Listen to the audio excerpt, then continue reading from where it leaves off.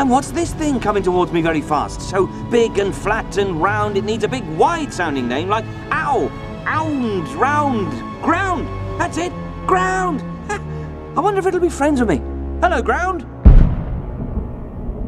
Curiously, the only thing that went through the mind of the bowl of petunias as it fell was, oh no, not again.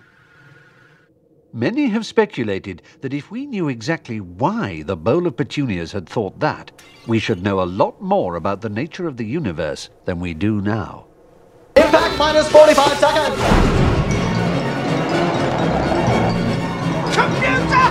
Do something! Sure thing, fella. Handing over manual control. Good luck!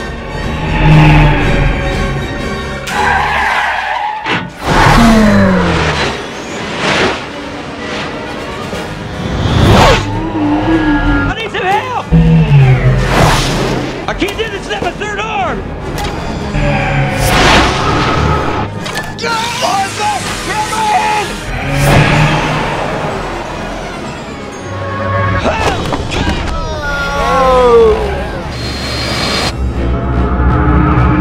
Did we lose him?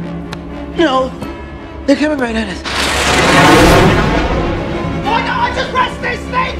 No, we're not fully back to normal yet. So what will happen then? I don't know. No, don't do it! We're here! Don't tell her where it'll send us, don't do it!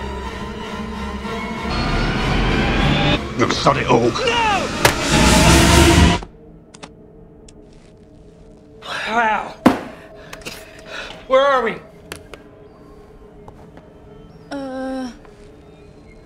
Exactly where we were.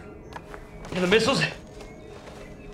Apparently they've turned into a bowl of petunias. And a very surprised looking whale. At an improbability factor of 8,767,128 to 1 against. We have normality. Normality, right. We can talk about normality till the cows come home. What is normal? What's home? What are cows? Rub a cup of tea to restore my normality.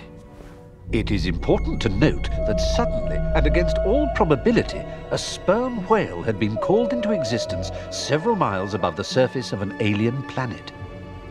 And since this is not a naturally tenable position for a whale, this innocent creature had very little time to come to terms with its identity.